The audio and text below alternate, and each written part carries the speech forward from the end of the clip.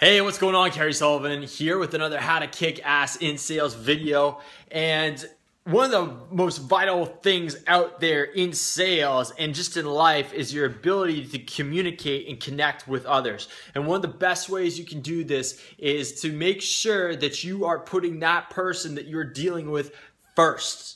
Make sure that they are first and that they know that you are generally there to help them. You care about what's going on and put yourself second. Get your ego out of the way and do everything you can to help that person.